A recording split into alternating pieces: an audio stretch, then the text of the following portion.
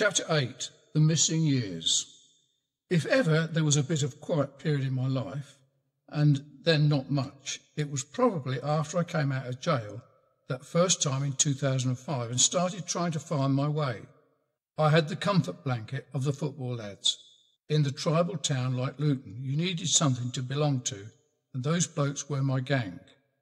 These were the only places I felt safe, or at least where I felt safe, felt at home.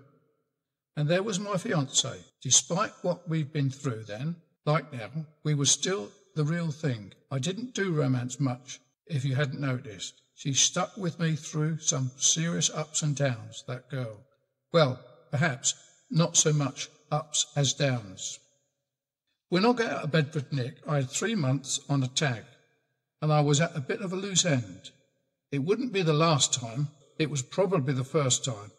I went back to my Irish developer, pal Dave, and I call Little Legs. I can get away with calling him that, being about the same size, and told him I was desperate for some work.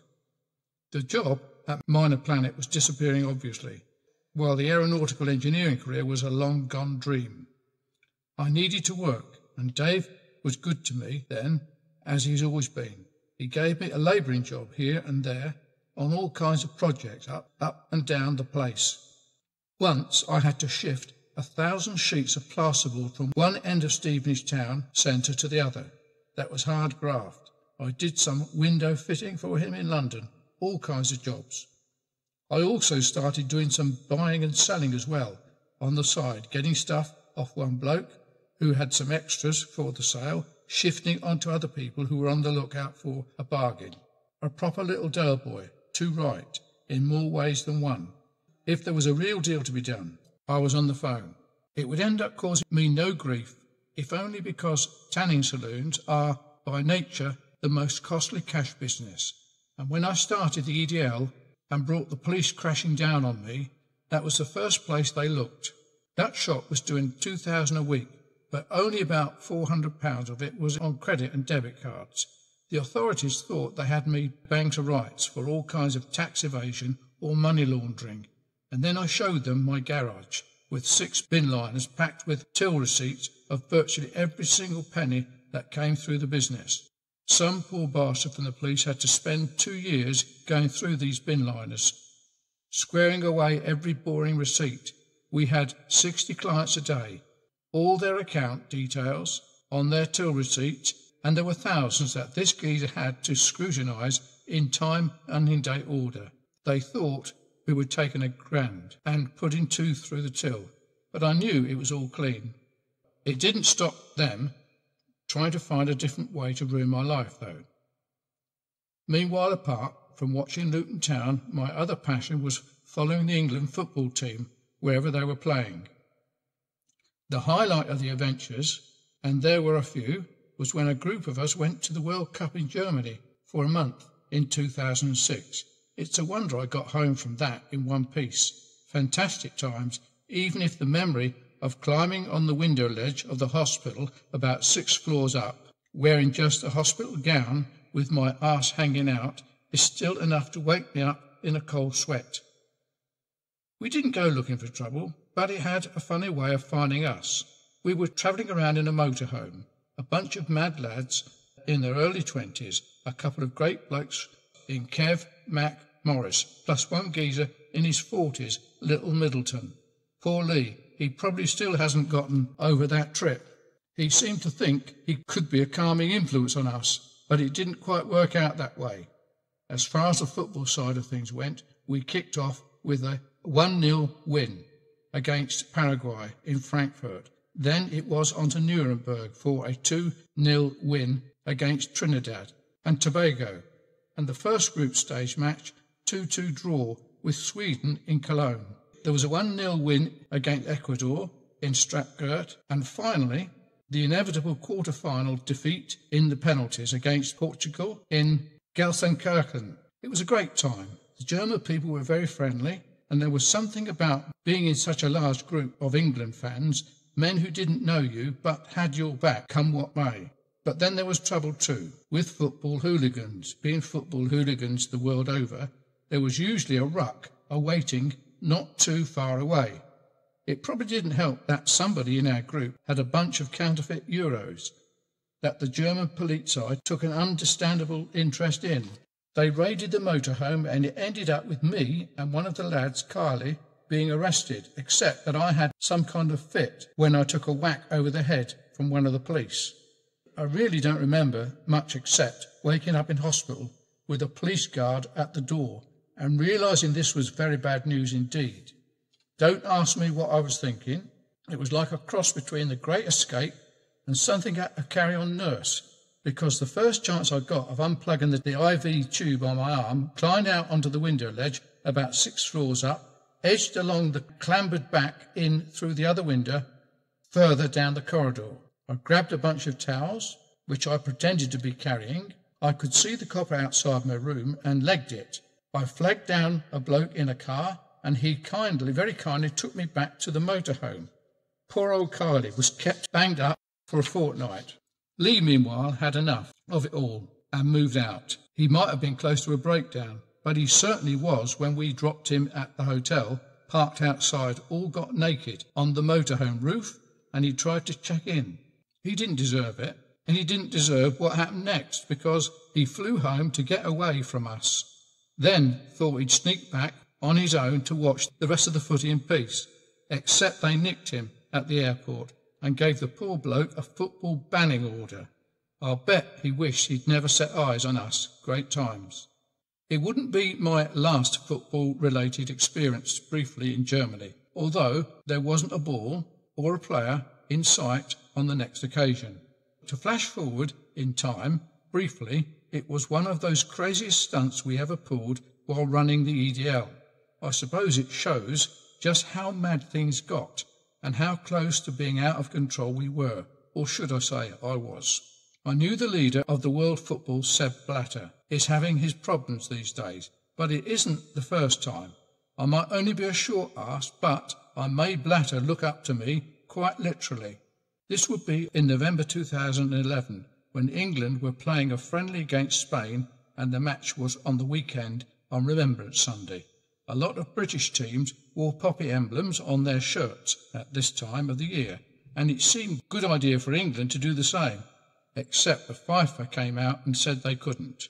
Me and a few boys were sitting around raging about how unjust this was, and the next thing you know, we were on the plane to Zurich, where Sepp Blatter and FIFA have their headquarters. I'd rushed out and had this banner made, but it's all too manic that I actually got on the plane without it. My cousin and EDL sidekick Kev came over, all boys Scottish over that. He said, "You have one bloody job and you balls it up." He wasn't wrong. But then again, I probably hadn't been in bed for the best part of 2 days. This was when things got altogether too wild.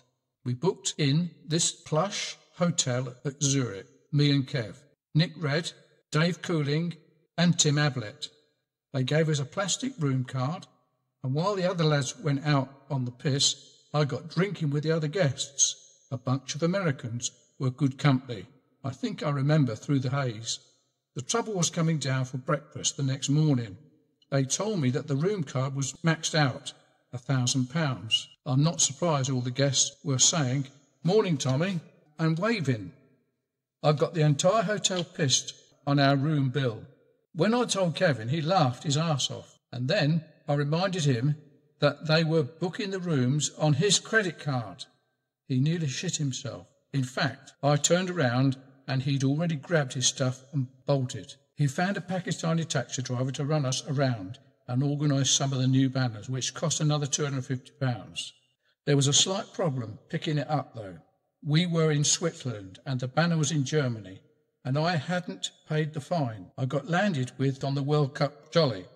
So that was a worry. Anyway, long story short, we got the banner, our little Pakistani taxi driver took us back to the FIFA headquarters, and at that point, the other lads had second thoughts. So the driver took me and Kev up to the gate and said he had delegates from the English FA. That got us into the grounds at least, but they wouldn't let us on the building, so we walked around the back and hung out for a service door until someone opened it, and then we were in. We worked all the way to the top of the building like that. and the next thing you know, we was climbing on the roof and holding up our banner. Down on the street, this little Pakistani geezer was with the other lads, and he didn't believe his eyes. And there was the one and only Seb Blatter and all his executives standing outside looking up at us and wondering what the hell was going on. They sent up security and the police, but we said we'd jump if they came any closer, and that we weren't coming down until they changed their minds over the poppies on England's shirts. We must have been there 6 hours, and my toes were like little blocks of ice. It was freezing, and we really hadn't thought things through. It had the required effect, though. I was phoning back home, and we eventually got the word Fife had backed down. England could wear the black armbands with a poppy insignia. It was a great result, although Prince William and the Prime Minister appealing to Pfeiffer might have helped a bit. Certainly, anyone was eager to give them the credit and avoid saying anything positive about EDL. Not that that was a surprise, obviously. As for us, well, not so good, and certainly not for Kev. When we came down from the roof, they nicked us and put us in the Swiss jail for 3 days. I was in with a Liberian geezer who spoke a bit of English, a decent bloke. I don't know if the locals never break the law, but there didn't seem to be any Swiss people in the cell. The treatment was good, and one police officer told me they understood why they'd done it, to honour our soldiers, and that they respected our protest, given that they'd been on a bender for the past few days. I welcomed the peace and quiet and chanced to catch up on some kip. When we got out, I was buzzing, hilarious, wild, with a piece of PR for the EDL it had been, or so I thought. You should have seen Kev's face. Funny, he said. You fucking what? I've been banged up with a cell full of violent Somalians for 3 days and sleeping with one eye open because they were looking at me like I was an unopened fucking Christmas present. I said, but it wasn't all bad, Kev. What about the English radio station? Radio station? What English radio station? That button on the wall, by the door, for the radio mate. You mean you didn't push it to see what happened? I thought he was going to have a fit again. When we went to court, this gorgeous female officer was busting a gut trying to keep a straight face over it all. We'd got a fine, and we had just enough money left for a McDonald's when we got out. I rang my mate Keeley back home. He wasn't one of the EDL or football lads, just one of the great stand-up friends you seem to make as kids, who's there for you through thick and thin. Later, when I was inside, I got my one phone call, and it was the day before my wedding anniversary. I didn't call my solicitor or call Keeley, and he sorted flowers for my wife. On that occasion, in Zurich, he stumped up the cash for our flights and to get us home, no questions asked. What a crack it had been all. Even if Kev wasn't quite as made up about it all. That crazy adventure had all started with us simply wanting to honour our military heroes in the streets of Luton, and we'd ended up on the roof of the Pfeiffer World Headquarters. I suppose people will want to know exactly how the journey began.